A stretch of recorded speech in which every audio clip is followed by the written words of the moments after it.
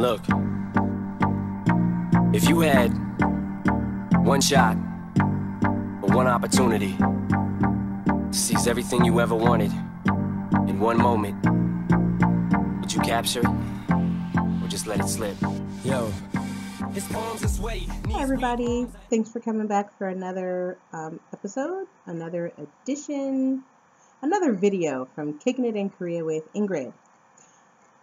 So my talking point lately has been my KIIP class, where I am learning Korean all over again. My classmates, that's the best way to put it, my classmates are less than stellar right now. However, in an awesome turn of events, things are looking up.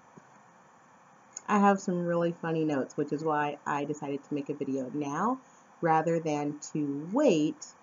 And so it would be like one more class before we hit the 24-hour mark. So I might as well just do it now because these notes are fun. So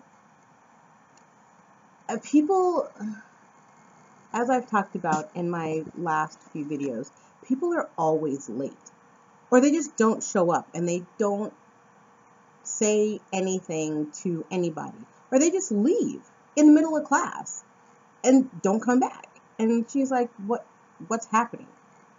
What the heck? Okay. So again, she explains color text if you're going to be late. That seems to be something that she does every single class. Why does she do it every class? Because people aren't doing it, obviously.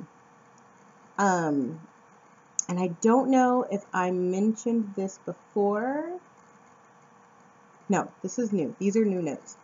So I'm in class and I'm trying to snack healthy throughout the day. So I eat cherry tomatoes while I'm in class. I'm eating cherry tomatoes while we're writing things. There's a dude behind me eating a full-on bowl of ramyun. What? How are he just back there eating noodles? And it wasn't a small, it was like the big bowl of instant ramyun that you can get. That's what he ate in class. And all I could do was shake my head like, are you serious? I thought I was in a class of adults with some common sense, but they proved me wrong every single class. And my least favorite character in class, Mullet Dude, who we're now going to call Mike the Mullet from now on. So Mike the Mullet strolled in at 11:30. 11:30. Class starts at 9. Lunch is at 1. Who strolls in at 11:30? See, he's not going to progress to the next level, which is a good thing, because the more people that stroll in late every single week, like the Sultans of Brunei, the more hours they miss, they will not progress forward with me. That is awesome. My class keeps getting smaller and smaller and smaller. And it's just the people who are serious who are there to learn, and I love it. I absolutely learned some new words, so that's great. My pronunciation is getting better, I think. But my speaking anxiety is on full blast now because I sit in the front, simply because it was the seat that was open when I got there. And I would have sat on the other side of class if there was a seat in the front that was open, but there wasn't when I got there. Okay, that's my fault, whatever. We all have our same spots that we sit in over and over and over, so this is where I sit now. Which is why it annoys me when someone sits next to me, is because that seat is supposed to be empty. That's another reason why I took that seat, is so I can spread out the way I like to with my notebook and everything else, because that's how I learn best. I have to take notes when I'm learning. The teacher is my partner for speaking exercises, and I am fortunately or unfortunately the spotlight more than I'm comfortable with, because when it's just she and I, my speaking stage fright is at almost 100%. It's going much better, I must say. And also the fact that she's always like, oh, Ingrid, and she speaks to me. It's forcing me to speak a little louder and a little louder and a little louder every class. It's difficult, and I shake when I'm doing it, but I get it done. But there's about 2 or 3 of us that sit in the front row. She calls on us more frequently because we're in the front, but she calls on me more than anybody, and she is always my speaking partner when we do any type of a speaking exercise. Like I said, it's a good thing and it's a bad thing because I'm so nervous when I'm speaking with her, even though I shouldn't be, because she's the teacher, and the whole point is for me to make mistakes and to be wrong so that she can help me and correct it. I went out with my friends yesterday, and I ordered my food and my beer myself, and they were all like, whoa, really? Yes, I did. And they're like, okay, let's only speak Korean from now on. And my face went like this.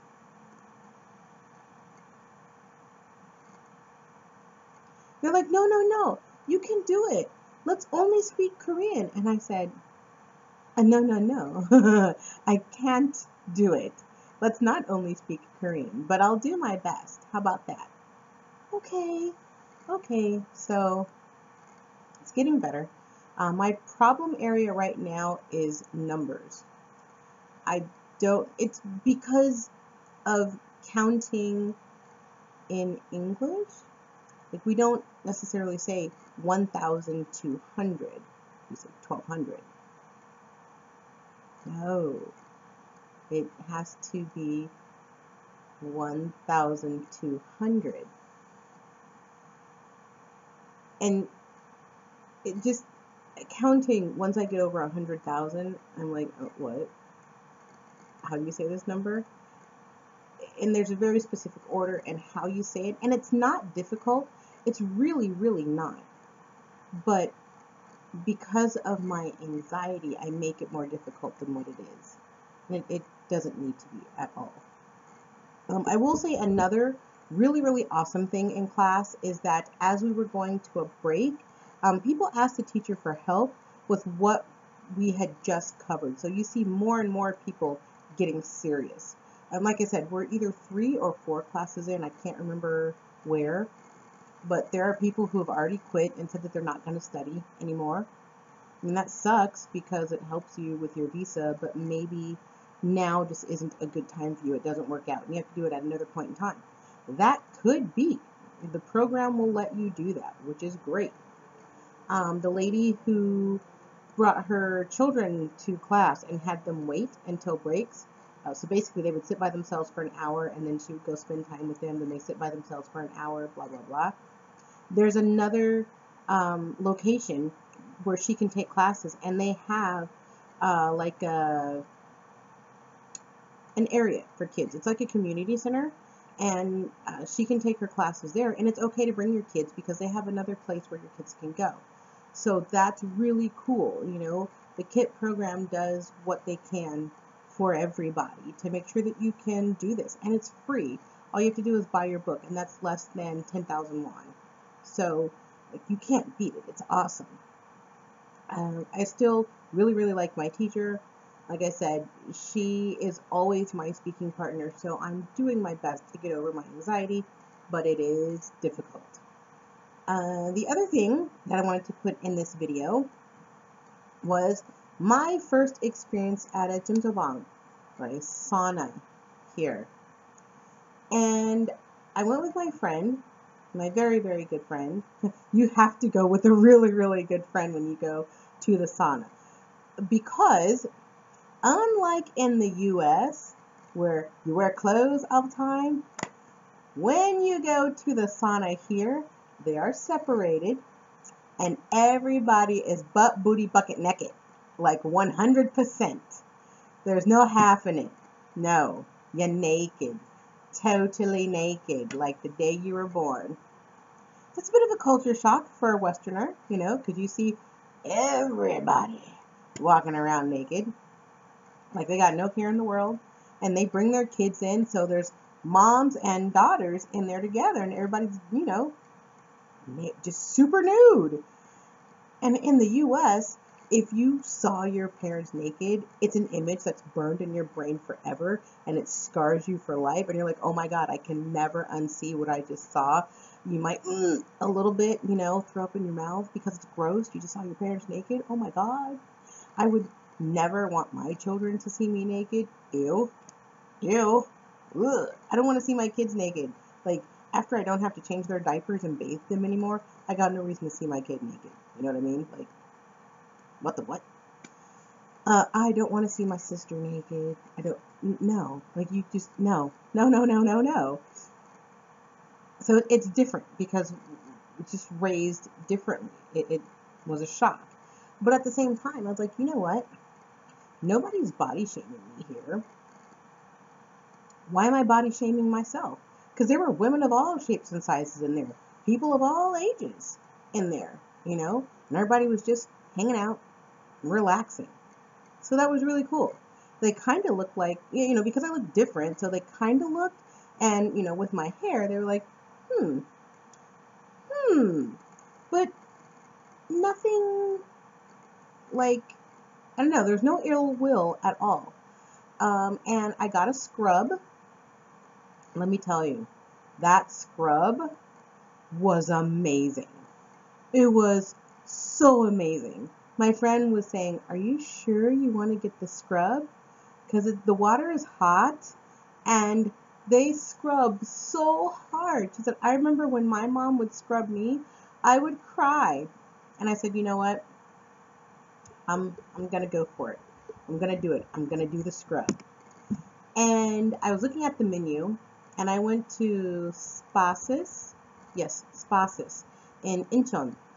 And you can get, I think it's 60,000 won. You get an aromatherapy scrub. You get a massage, and you get your hair washed. 60,000 won, I believe. So I was like, all right, cool, let's do that. Because it's more than 40 minutes. Oh, and a facial. A kind of facial. And I want to say it's like 60,000 won. And this is amazing because just to get a facial in the U.S. is going to cost you more than $60 a lot of places. And if you want to get a massage, a 30-minute massage might cost you 35 or 40 bucks, if not more. And if you want to go to the salon and just get a shampoo and get your hair dried, that's going to cost you what? 35, 40, 50 bucks maybe, depending on where you go. So to be able to get my hair washed, get the face thing, get the scrub, and get a massage, and it was like 60 bucks, oh my God, take my money. Please take my money. The scrub was heaven. It was absolutely heavenly. It was awesome. So awesome. Cleanest I ever felt in my life. And it made me question what I have been doing in the bath and the shower my whole life. Because this was an amazing feeling. I felt so clean. It was awesome. And then the massage was good. It went fast. And there were times when I wanted to cry during the massage because she got in there with all her elbow. I mean, she had magical knuckles some kind of way, and she got in there, and I was just like, okay. There were times when I did contort and whatnot, but I was like, nope, keep going, do it, go. Okay. It was just, it's awesome. I would say don't do the massage if you are a tender person and somebody does something just a little bit too hard, it's not going to work out for you. Skip the massage. Maybe even skip the scrub because they get in there, and I'm pretty sure she's probably my girlfriend now from the way she's scrubbed. It's a very, very, I mean, she was getting in there, and if she was a dude, she would have teabagged me like 5 times. I had her boobs on my forehead when she was scrubbing this way. and scrubbing, you know, my neck and everything. It was, like I said, it was a very intimate experience, but I am so down to get that scrub like every week, especially in the summertime, because I have never felt so clean. I think I made a video earlier where I said that I switched to wearing natural deodorant just because I don't want all of the aluminum and stuff like that in my body. I got my scrub on Saturday night. I sweat a little bit when I sleep. Just, you know, it happens. I sleep really, really hot for some reason, no matter what. And even though I did sweat just a tad in my sleep, normally I would have woke up and been like, wow, that is tart. No smell whatsoever. So I didn't have to take a shower because I had showered and scrubbed Saturday night. So I put on my natural deodorant and went on to class on Sunday. I did perspire a little bit because it was humid when I was walking to class. Still, no smell. It was great. Took a shower Monday morning, and I barely started to smell on Monday. It was amazing. And my whole smell and body chemistry, I feel like, was changed by the scrub. So I am going to do it as often as possible. It was amazing. And I also ate there. I had kimchi jjigae, and it was delicious. I had a very, very good time with the spa. I highly recommend it. But again, if you are, as my cousin said, very puritanical and you can't be naked in front of other people, then this is not the place for you.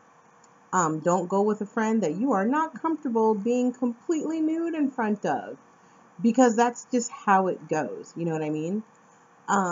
But other than that, it was great. It was really, really great.